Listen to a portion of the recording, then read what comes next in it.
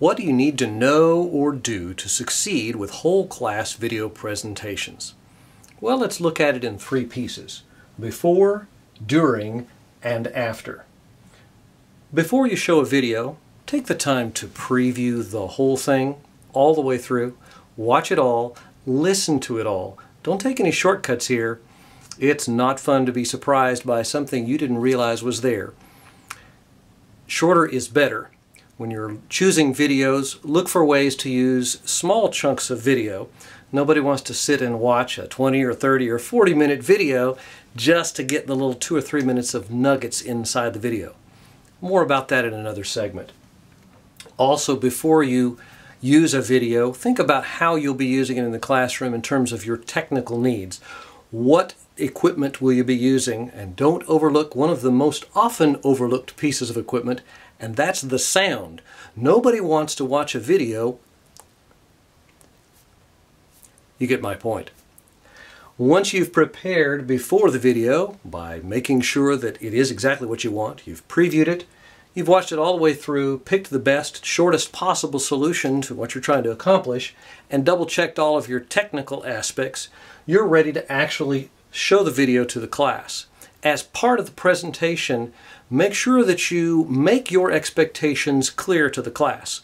What do you want them to do during the video?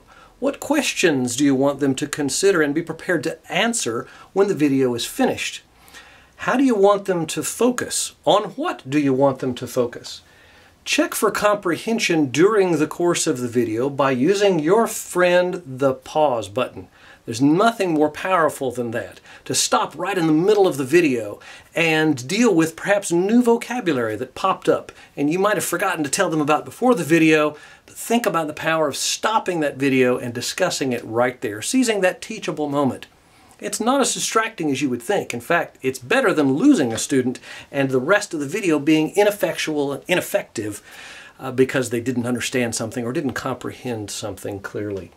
Also, the pause button can help you emphasize key points. The pause button used during your presentation can give you the opportunity to engage students both collectively and individually. Stop that video and ask a student to come up and point out on the screen something that others may have missed. Think about the benefit to that student and to others.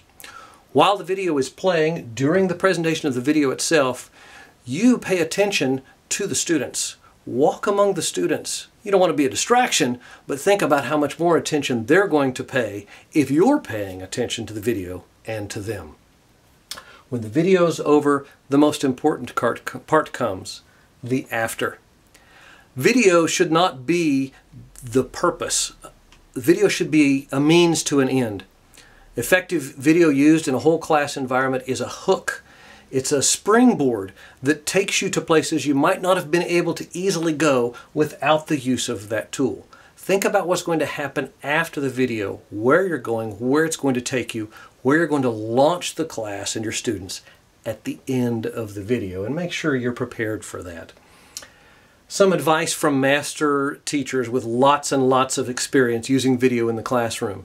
I hear it all the time and I want to pass it along to you. Start small. Don't bite off more than you can chew. Don't be overwhelmed by the possibilities. There are many. But if you keep it simple, you'll be more effective.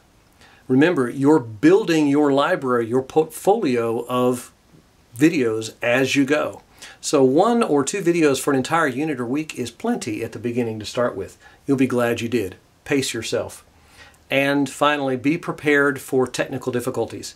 Yes, they will happen. It happens to the best of us. It's the nature of technology. But be prepared for it. Have a plan B. Think just a little bit about what you're going to do if you have problems. And it's remarkable how you dramatically reduce the possibility of problems when you have a plan B.